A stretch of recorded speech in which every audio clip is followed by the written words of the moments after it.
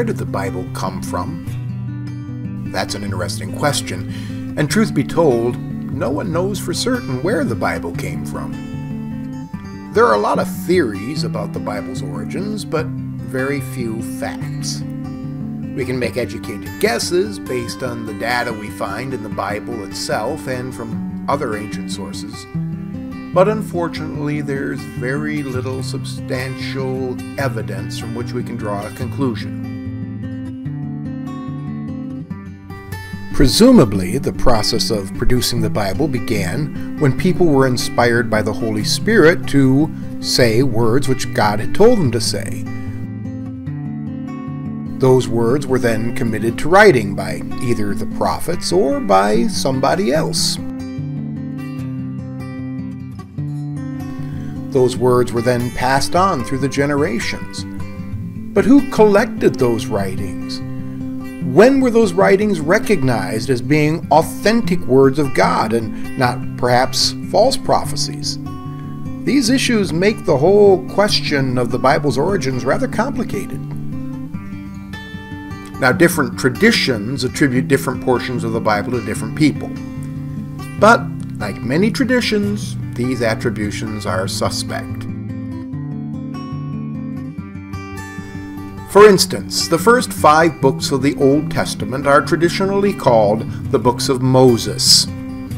Now, the Bible never claims that Moses wrote the first 5 books of the Bible. It's a tradition that derives from the Jewish rabbis. And when we start to examine that attribution, we realize that it's actually very unlikely that Moses could have written the contents of these 5 books. For instance, almost no one would argue that Moses wrote the account of his own death that appears at the end of the book of Deuteronomy.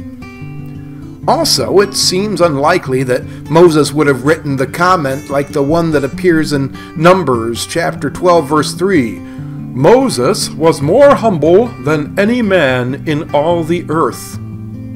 What kind of humble man would write that about himself? And there are some other issues, like the observation that appears in Genesis chapter 12, verse 6, and 13, verse 7, that says that the Canaanites were in the land that would later become Israel, back in the days of Abraham. The thing is, that seems to imply that the Canaanites were not in the land when the book of Genesis was written. When Moses was alive, there was no one but Canaanites in the land. And then there's the question of language. Why is it that the Hebrew in the book of, say, Exodus, or Leviticus for that matter, is so similar to the Hebrew that we find in the book of Esther, which presumably was written almost 1,000 years later? Think about how much the English language has changed over 1,000 years. Is it conceivable that the Hebrew language was simply frozen in time, never changing through the centuries? No, of course not. While we don't have to doubt the Bible's assertion that Moses wrote down some biblical laws and probably even some accounts of Israel's early history, there's no reason to give any credence to the tradition that Moses wrote the entire Pentateuch, the first 5 books of the Bible. So then, who did write the first 5 books of the Bible? The answer, simple enough, is we don't know. Portions of the scriptures undoubtedly existed from ancient times, but there's little evidence in the Old Testament historical books that indicate that anything like an authoritative Bible, such as we have today, was in existence in their time. Instead, it seems that the Israelites, for most of their history, were guided by various laws, which were probably written down in scrolls that were sequestered away in various places. And then there were prophets and there were priests who appealed directly to the authority of the Lord instead of the authority of, say, a biblical book. It's not until the time of the governor Ezra, about 450 BC, 800 years at least after Moses' time, that we first hear about something like an authoritative book guiding the lives of the Israelites. According to Nehemiah chapter 8, Ezra the priest read a book of the laws of Moses before people gathered in Jerusalem. What's more, the people in Ezra's day seemed to respond as if they had never heard these words before. The traditions had existed, but they had never been gathered together into the books of the Bible as they were in the days of Ezra. Now, once the words of Moses had been collected and standardized by being put into book form, or scrolls in those days, then the Jewish leaders began to collect the writings of other people, people that they considered to be prophets, people like Isaiah and Jeremiah and Ezekiel. These prophecies had been proven true by the fact that the things that these people had predicted happened. And so they were regarded as authentic words of God. The prophets whose words hadn't come true were ignored and probably just lost to history. Also, history books were being collected to preserve the record of Israel's past. Some of these books had been written much earlier, possibly in fragments, but now they were brought together and recognized as special scripture. By about 200 BC, we know that most of the texts that we recognize as our Old Testament were already included as some form of Holy Scripture. There were a few texts that people just weren't sure about. The books of Esther and Ecclesiastes and the Song of Solomon. The book of Daniel probably hadn't even been completed yet.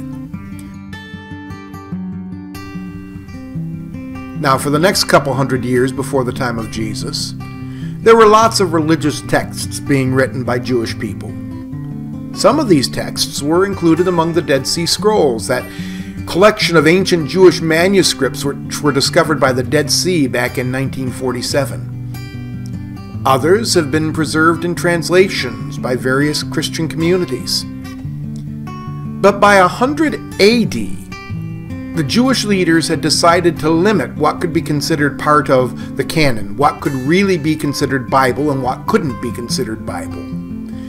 We're not really sure why they made that decision, but it could have something to do with the growth of Christianity, or it could have something to do with the use of certain scripture passages by groups like zealots and others that were officially disapproved of by the Jewish establishment.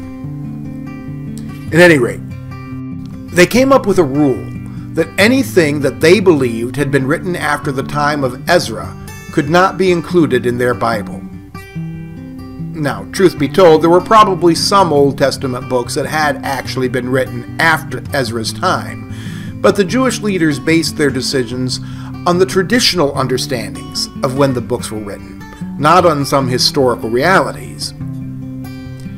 So that's how the Jewish Bible came into existence. But there were some other offshoot branches of the Jews who didn't accept the idea that only books written after Ezra's time could be considered Bible. One of these offshoots was the people who followed Jesus, the Christians.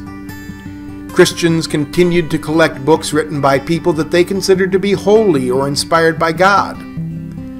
Most of these books were written by apostles, people who had studied with Jesus and had become leaders in the church. The writings of St. Paul, even though he had never met Jesus personally, were considered exceptionally important to the early church. Other books, which were included by the Christians in their writings, had come from associates of the apostles.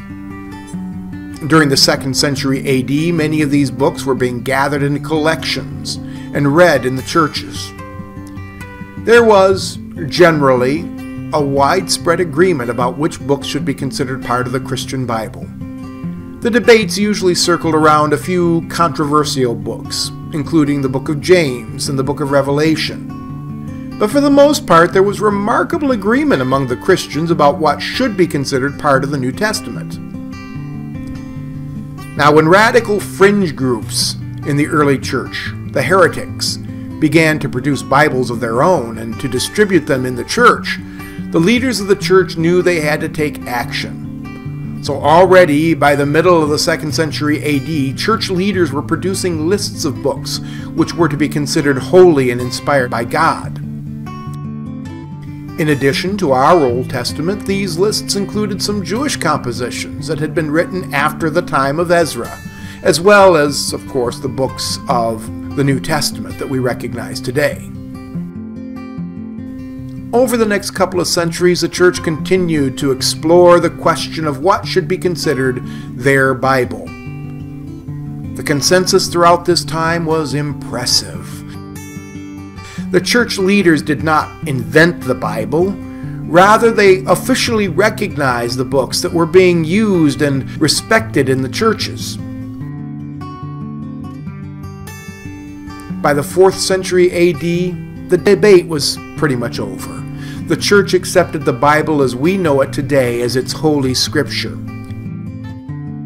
The debate wasn't reopened until the 16th century AD, when Protestant reformers decided that the church had erred in accepting into its Old Testament books that had been rejected by the Jewish leaders. These books, which were written after the time of Ezra, had long been a source of controversy for the church, with some church fathers accepting them and other church fathers rejecting them. The Protestants dubbed these books to be apocrypha. It comes from a Greek word which means obscure, the reason being that their origins were unknown and uncertain. And so Protestant Christians adopted a different Old Testament from the one used by their Catholic and Orthodox brothers and sisters. But in spite of these disagreements, Christians share the same New Testament, and they all agree on the authority of the 66 books that appear in the Protestant Bible.